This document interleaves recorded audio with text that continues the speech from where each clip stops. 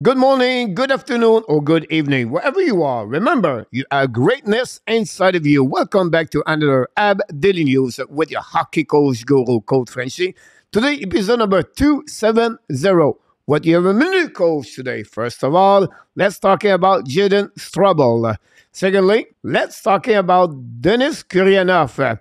Early review. And finally, a quick ABS news because this week is going to be really tough for the Montreal Canadiens. But before we start, we invite you, please don't forget to click on the like, subscribe to the Hockey Nation Live Show, and leave me a comment about this episode. And let's dive in, talking about my first subject of the day. My first subject of the day, guys, is Jayden Struble decision. What? Unfortunately for him, guys, he lost this weekend against the Providence and overtime, and this season is over for Jayden. This complete his career in NCAA. We know he's going to graduate with the Northeastern, and now is the time for him to take some kind of decision to see what it would be his future as a hockey player professional. He was drafted by the Montreal Canadiens in 2019, 46 overall pick, teammate with Jordan Harris.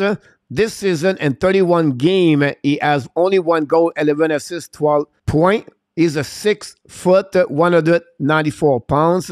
He played on the left defense, but he could play on the both sides. First of all, here's some option for him in front of him. First, he could get an entry-level contract of 2 years, join the Montreal Canadiens at any time. Why 2 years? Why not 3 years? But first of all, if you have 22 years old before September 15, is this a rule in NHL? You cannot get a 3 years entry-level contract, only 2 years. Secondly, obviously with him, if he signed an entry-level contract with the Montreal Canadiens, and because this contract is after the trade deadline, he could not join the Laval Rocket after the Montreal Canadiens season is over. This is an agreement CBA between the NHLPA and the NHL team. Now, his other option, guy, it could be delay his entry-level contract with the Montreal Canadiens, get professional tryout with the Laval Rocket, and he could complete the season with the Rockets as the defenseman. Like he said, it will help the Laval Rocket because he can play on the both sides on the defensive zone. Now, if he does this, what's happening for him? But it's opening opportunity for him. It open door. What do you mean? But because you have a professional trial, or you have no rights from the Montreal Canadiens at that moment, he still become a UFA after that. So that will open more door if ever other team would like to sign him at some point if the Montreal does not have an agreement with him. Finally, his last option is honestly refuse to come to the term with the Montreal Canadiens, and the agreement CBA again for that role for any player with the NCAA complete or graduate in NCAA, you have to wait until August 15 of that year to become after that UFA, and he can offer his service to any team in NHL. But coach, what he's going to do? My thinking about this, guys, I expect sign a contract with the Montreal Canadiens. I'm not sure it's going to be a PTO or it's going to be with the Montreal Canadiens, but at some point he's going to stay in the organization with the Montreal Canadiens. Then finally, remember, Ken Hughes, he was an agent before he moved as a general manager with Montreal Canadiens, so they have a really strong relationship between Hughes and the Struble family. Exactly what happened with Jordan Harris. So I expect Jayden Struble sign or stay with the Montreal Canadiens organization for the year season 2023 and 2024. I would like to hear from you. What do you think? Do you think he's going to stay with the Montreal or not, or sign with the Montreal? And let's move on now, guys, for my next subject of the day. My next subject, guys, is about the early review of Denis GURIANOV. First of all, in 7 games already, he has 2 goals, 1 assist, 3 points. It took him 43 games with the Dallas Stars, guys, to score 2 goals this season. I know it's only 7 games, but we can give a little bit more what happening so far with him. He got a great opportunity at the beginning, playing on the first line with Zuski and Mike Hoffman. It did not work well. What do you mean, coach? Underlying number tell me he has right now 40% and less of 40% for a shot and scoring chance when he played with Zuski and Hoffman. At that moment, Martin Saint-Louis reevaluate everything and he decide to bring him on the third line. He have a better number when he has some kind of chemistry with Pitlick and Tierney. His underlying number, guys, are excellent. Over 50% of the shooting on the net. He have over 65% of scoring chance when he played on the third line. By the way, he scored an amazing great goal last game against the New Jersey Devils. What a quick release he did over the glove of Schmidt when he got that great pass of Tyler Pitlick. He lead the team on the shot per 60, and he lead the team on the rebound per 60 already for the Montreal Canadiens. Here, the graphic I want to share it with you. They are the top 5 on the shooting on the net.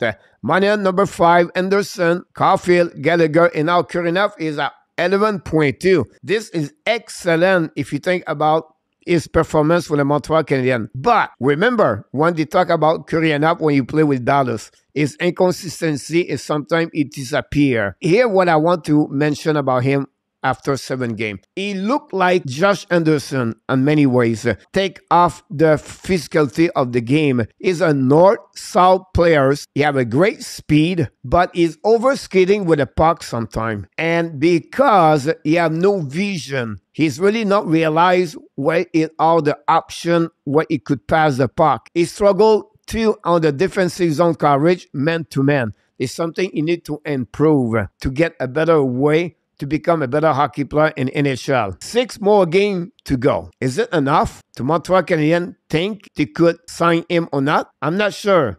He need to learn the hockey sense. He need to have developed a better vision. They did it with Josh Anderson. They really work hard with Anderson, and now Anderson have a really good success right now with the Montreal Canadiens, already with 19 goals. I believe GURIANOV could become that kind of Josh Anderson with time. The time will tell exactly what he can do with GURIANOV. Right now, the Montreal Canadiens guy does not have raw skill scorer like GURIANOV. Plus, his size is really good. He's over 6'3". He have a really quick release. Other than the fact Caulfield, I don't see any other players, winger, can score like GURIANOV. The potential of GURIANOV guy is there. The key is to know if Montreal have enough time to teach him to become better before the end of the season to guarantee the Montreal Canadiens can offer him a contract. Montreal could offer him a contract below what he has right now, 2.9, for maybe a $2 million per year for a 2 years contract. I still believe GURIANOV should stay with the Montreal Canadiens, but it's still too early. Time will tell exactly what's happening for the next 16 games. But I would like to hear from you guys. What do you think about Denis GURIANOV? Do you feel he should sign or not with the Montreal Canadiens? This concludes, guys, my second subject. And let's move on for my last subject of the day. My last subject of the day, guys, is about Montreal Canadiens, a tough week. OMG, guys, this is not looking good. What are you talking about, coach? But first of all, they play tonight against the Colorado Avalanche.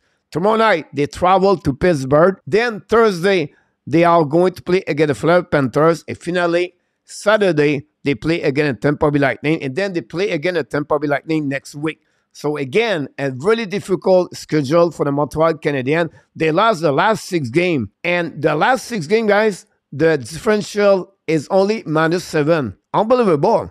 They lost 3-2, 3-2, 4-3, 4-3, 4-3, and 3-1. The last 6 games for the Montreal Canadiens. But here, what I want to mention to you. The Arizona won yesterday. Anaheim got 1 point. With that, the Montreal Canadiens now are 28th and the standing in NHL. 5 at the bottom in NHL. As the Montreal Canadiens fans, many of you would love to Montreal pick at the top 5 for the next NHL draft 2023. Anaheim is only 4 points behind the Montreal Canadiens. Can possible they reach the Montreal? We'll see. They have a really easy schedule this week. They play Vancouver and the Chicago. Possible Anaheim pick up a couple more points, be very close with the Montreal Canadiens. Then the only problem I can see is the Flyers because they are only 1 point ahead of Montreal Canadiens. There's something we have to watch. We know Flyers right now, they're not looking good, and their schedule is not easy too. So it'll be really interesting what's happening. It does conclude, guys, all my subject of the day. But I would like to hear from you guys. What do you think about Montreal? Do you really believe Montreal could have a chance to finish 29, 28, or 27? Let me know about this. And this concludes, guys, all the subject I have on this episode. Wow. This is a really good start of the Monday of the week. Talking about the Montreal Canadiens. Today we talk about Jayden Struble decision, Denis GURIANOV early review, and finally the Montreal Canadiens have a really difficult week in front of them. But before we leave, we invite you, please don't forget to click on the like, subscribe to the Hockey Nation Live Show, and leave me a comments about this episode. And of course, you have greatness inside of you, and we wish you an amazing, great, blessing day, and of course, an amazing and blessing week, everybody.